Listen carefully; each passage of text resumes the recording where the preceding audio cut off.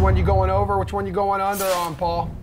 I'm going to give you two where I'm going to go over. Dallas and Carolina. Look, Carolina really plays well at home ice. They've been in a bit of a funk of late. I think they break out of it in a big way, but Dallas has some top-end scorers that are finding the range as well. So I think that 5.5 is a very low total. In fact, they go to the alternate for a 6.5 and get over that for a bigger payout. And then Detroit and the Islanders, who's watching these guys anymore? The two also rans, but you might tune in to see a lot of goal scoring here too, because defense is a rumor for these teams much of this season, particularly Detroit Red Wings. They're leaking goals all over the place. Islanders have their game in order as well.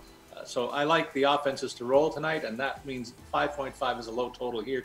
Go to the same 6.5 for that bigger payoff as well.